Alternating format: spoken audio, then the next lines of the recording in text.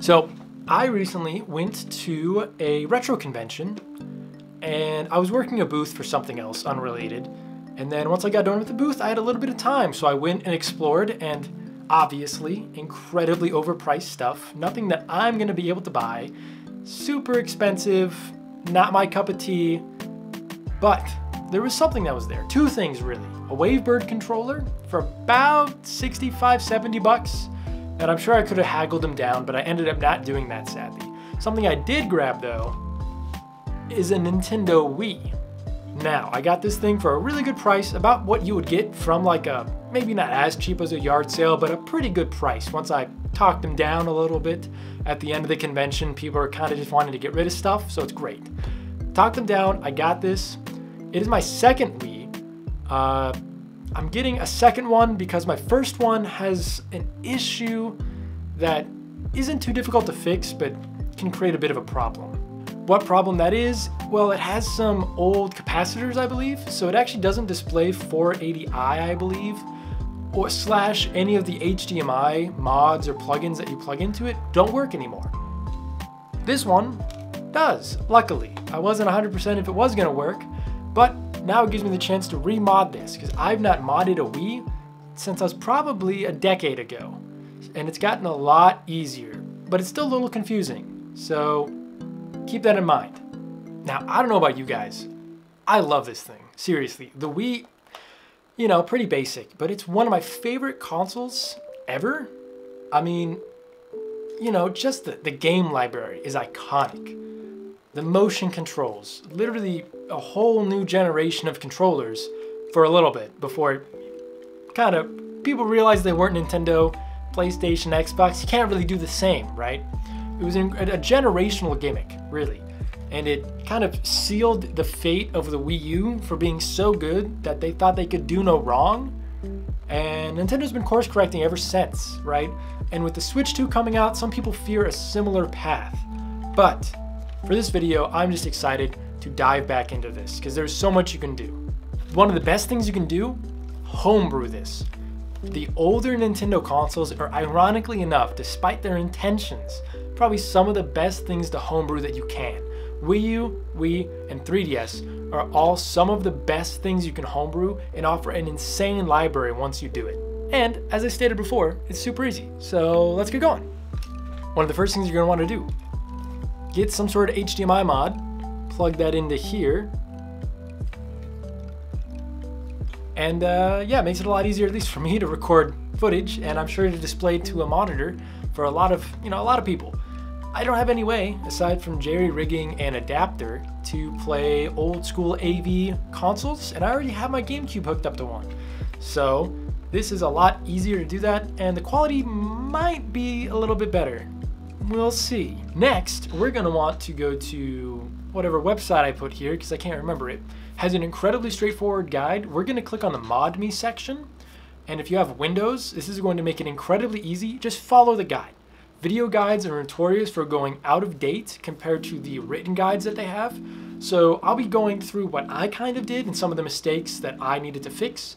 But aside from that, follow the written guide to a T and you will do no wrong. It is insanely failure proof. I mean it. As stated before, we're going to follow this guide to the T, which involves a variety of things, like actually using the exploit. I think it's like, it used to be a letter bomb back in the day. I don't know if anyone else remembers this. I thought it was called letter bomb back in the day. It's a similar style. Go into your calendar once you have all the files downloaded onto the root of your SD card, once it's formatted to FAT32 for anything smaller than 32 gigabytes, which I would recommend. I got one literally for 32 gigabytes. Then what you do after that is you just go to your calendar, go back a day or 2 days. I had to go back 2 days. Click the thing and it starts the motion, gets you all going. Follow the guide to a T. Then next, what it doesn't tell you after you follow the kind of Mod Me guide is you need to install custom firmware. I do this in a second. You have to do some things. I will be linking that tutorial, which is updated and it's written. Follow that to a T, not difficult, super easy. If you can connect to the internet, it will be huge. I recommend you connecting to the internet. If you don't, the written guide has what you need to do for that, But again, I really, really, really recommend connecting to the internet. It will ask you to update after you connect. Don't do that. Don't do that. But yeah, follow the guide to a T. If you want to install any themes or anything like that, feel free to. I don't care for that right now. I wanted to get everything up and going for the stuff I care about, which is using this to play my backups, because disk drives are notorious for going kind of bad when you're playing the game. As long as it's somewhat usable, you can obviously use it to rip your games, which you're going to need to do to get the legal save backups. But as long as you can, you know, it runs enough to rip them, you're fine. So we have WeFlow Lite, which is what I downloaded instead. There we go, the only game we have, mind you. Yeah. Mario Kart Wii. All right, let's see if this one works. There we go. There we go. There we go. Okay, awesome. Let's pull out the GameCube controller now. All right. Oh man. Okay. Yeah, I don't know if they have a save file on here. Whoever this is, I don't know. I think I loaded it up before. And it's brand new. Beautiful. This should be interesting. I might try to, man, I might play through it all. Like a whole new save, man. Sick. I don't know what knees they have. Wii console. Okay. So I'll probably try to like edit over this. I mean, this is someone's old Switch, right? So it's not doxing or anything, but I don't know. I feel a little weird about it. So I'm going to probably edit to when we're done. I might use one of the guest ones actually. Here we go. I use this one. Awesome. So that works. I have a sneaking suspicion that it is because I'm using an SD card to load the Wii games for USB Loader GX. And even though it says you can run it off an SD card, I don't think that's true. So yeah. One of the main things I would recommend is figuring out the system for hard drives. They have a list, I believe, on the website, or at least on the ModMe guide. Kind of talks about formatting a hard drive for all this, for Wii games and whatnot. I would look into that. I think just getting an old school hard drive, plug it in, using kind of a recommended set of old stuff, I imagine, older gear, would be useful. Because I remember I tried to use a memory, like a memory stick. Those don't work. Those are pretty notorious for not working. So I would recommend getting like a hard drive.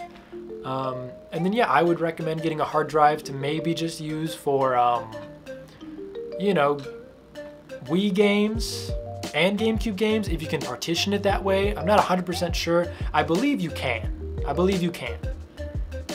But yeah, all right, sick.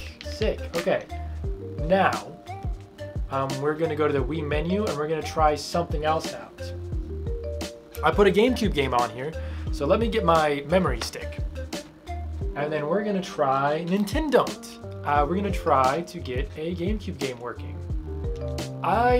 I've got a good feeling that it's going to work just fine.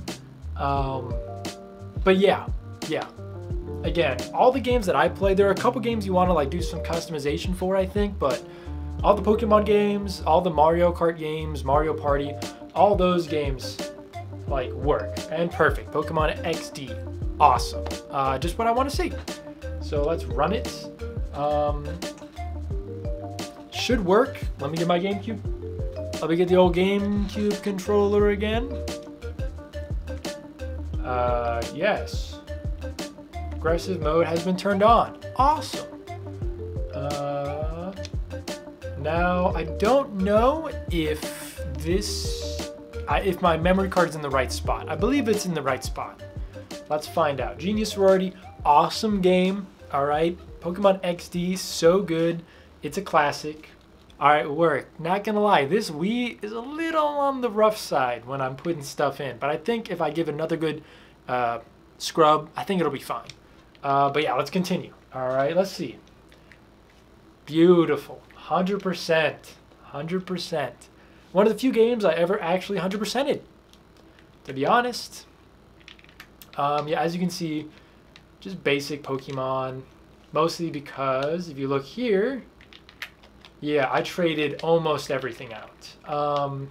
Some of this I didn't trade because you get so many. I mean, as you can see, I have multiple Mewtwo's. Yeah, I'm kind of cool. But yeah, some cool Pokemon. Charizard from one of my playthroughs when I was doing my Gen 3 living dex. In the description, you know, got 100% living dex for all Generation 3. One of the most difficult ones. Gen 5 and 4, probably a little more difficult. But yeah, awesome.